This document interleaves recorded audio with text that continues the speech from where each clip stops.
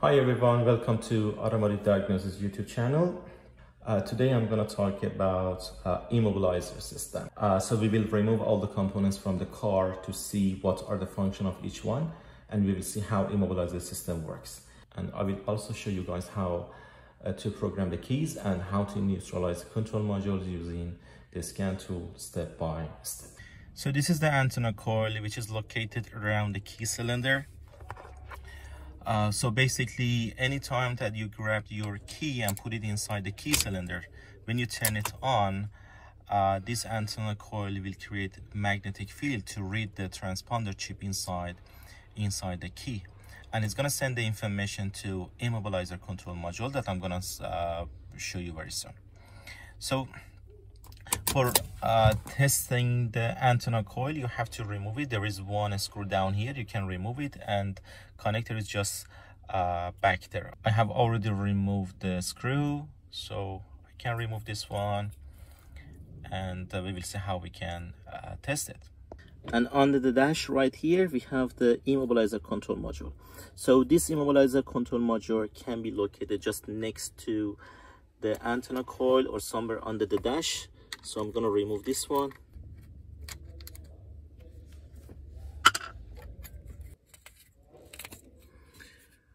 All right, and here we got the Immobilizer control module.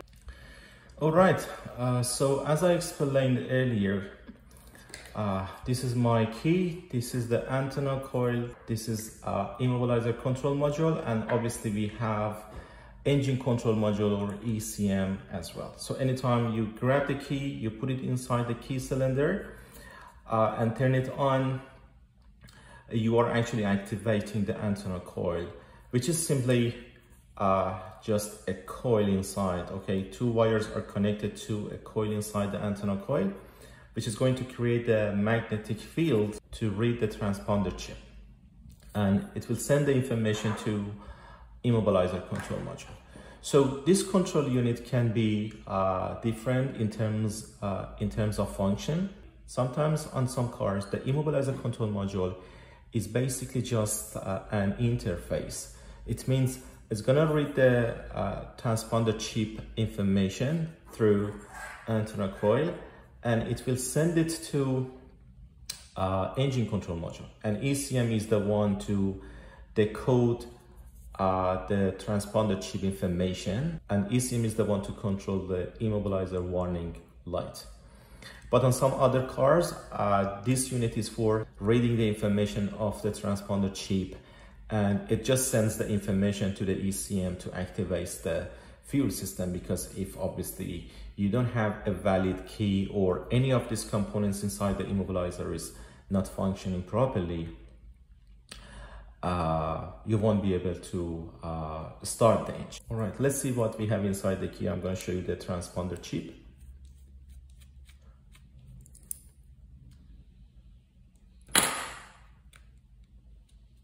Okay, right now you will see the transponder chip. So this is basically what I'm talking about right now. This is the transponder chip, all right, which is located right here. I need to remove this cover to reach to the transponder chip. Do it gently, just make sure you are not breaking the cover, because this is the cover which is holding the chip inside. Okay, so this is the chip itself. Okay, so this is our chip, and as you see, I hope you guys can see the number. Yes, so this is the number of transponder chip just written on it. So anytime you want to order a brand new one, you can just grab this number. But if you replace the transponder chip with the brand new one, you have to perform programming the keys. All right, so if you lose this one, you won't be able to start the engine. If you have replaced this one with the brand new one, you have to perform programming the keys. All right, so this is really important. If you don't have this chip over there, you won't be able to start the engine. So for checking the antenna coil, as I told you, there is just one coil inside. The only thing you need to do is for checking the resistance between these two pins. So I have the multimeter here on the resistance, and check the resistance between these two pins. All right.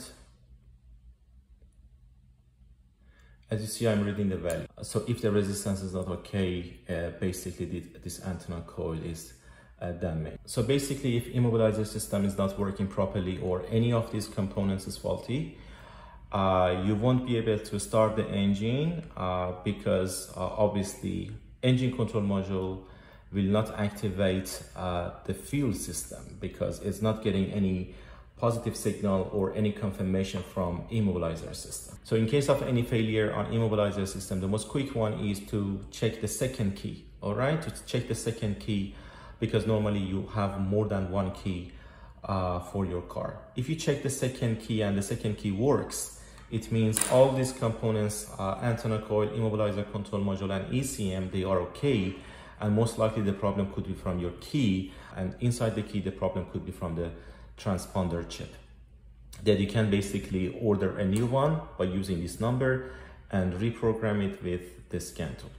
So I've seen some videos on the YouTube giving you this idea to bypass the immobilizer system. So generally what they do, if you have, for example, two keys, one key is okay and the second key is not working, they suggest to remove the chip from the good one and tape it around the antenna coil. And in this case, both of your keys will work because the immobilizer system is reading the correct chip all the time, and you don't need to reprogram the second key. So I wouldn't suggest this one at all, because if you grab the proper learned transponder chip and tape it around the antenna coil, it means your immobilizer system is inactive all the times. You might be happy because you didn't pay the money to reprogram a new chip on your second key, but you need to keep it in your mind because the transponder chip is here. Your immobilizer system is inactive all the times. All right, so it means basically you don't have any immobilizer system anymore. You don't have any anti-theft system anymore. So anyone else, by cutting a key exactly like this, they would be able to start and steal your car. All right, so this is not what I suggest. Bypassing the immobilizer system, from my point of view, is not a good option. All right, the best thing is to buy a new transponder chip and get it reprogrammed with the proper scan tool. And that's the proper way to keep your car secure and to keep the immobilizer working properly. So now I'm going to take the camera on the car and I'm going to show you how to use the scan tool to reprogram a new chip. All right, I'm inside the car. I have the key here, but for simulating the problem, as you see, I have removed the transponder chip. So there is no transponder chip right now inside my key. I'm gonna just put it right up here, and then I try to start the engine and see what's gonna happen. So as you see, I'm trying to start the engine. Engine doesn't start because my transponder chip is just right here. And if I grab the transponder chip, I just keep it close to the antenna coil. As you see, I started the engine. So this is really important to have the transponder located close to this one, and obviously learned. So right now, let's hook up the scan tool and see how we can perform the diagnostics on immobilizer system. All right, I have already connected my scan tool. Today I'm using this launch scan tool X431 Pro 3. I go for diagnose.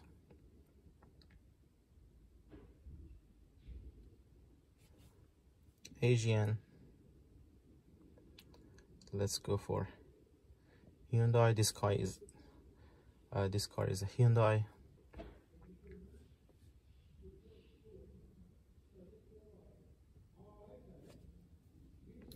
I go for manual select because I know I'm looking for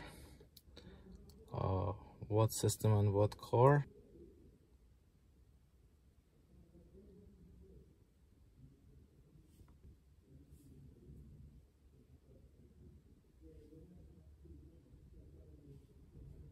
I go for Immobilizer system. All right, so I have read data stream. So as you see, ECU status is learned, and I have 2 keys learned for this car. So if I go back to special functions, most of the items are here. So let's focus on these 2 first, and then I will explain the other ones. So neutral mode is normally for neutralizing some components like engine control module, just in case if you need to use any part from this car on any other car, you need to neutralize it here and reprogram the key over there. For example, if you want to use engine control module from this car on the other car, you need to neutralize it here and perform the key programming over there. And how it's going to be, you just need the 6-digit pin code that you use for teaching the keys. But what about for teaching the keys? That one is super easy. Click on teaching the keys. Again, insert 6-digit pin code, press OK, and that's going to be it. All right, but what about for these 2? You have these options on this car on most of the Hyundai and Kia vehicles with Immobilizer system. It means with a mechanical key, not with a push button. You will have these 2 as well. So password teaching and changing is basically for inserting a 4-digit code that you can use in case of emergency. So it means in case of emergency, if antenna coil is faulty or that transponder chip is broken, is not working properly as well, if you have this 4-digit pin code, you can use it to disable the Immobilizer system for 30 seconds, and you're going to need to have the password, and you're going to need to use the scan tool to disable the Immobilizer system. So if you have the password in case of emergency, you just need to click on the limb home mode, and by clicking on the limb home mode, the only thing you need is only inserting the 4-digit password that you already saved in here. By doing that, you can disable the Immobilizer system for 30 seconds. And because the Immobilizer system only works when you start the engine, right after that, when engine is started, the Immobilizer system is not gonna look for the key anymore. So by doing that, you can just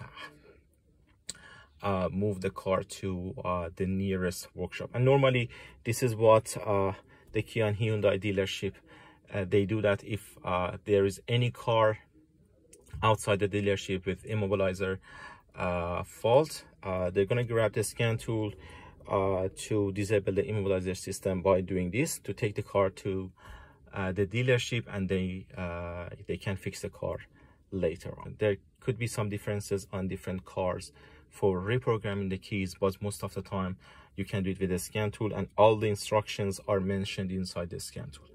But the most important one was to understand what are the components of the Immobilizer system, what will happen if any of them is faulty, and to understand the importance of transponder chip. And as I said earlier, I don't really suggest you guys to bypass the Immobilizer system, because by doing that you are actually disabling the whole Immobilizer system, and anyone who cut the keys just like this can start your car and steal your car. Thank you very much guys for watching. I hope you find it helpful.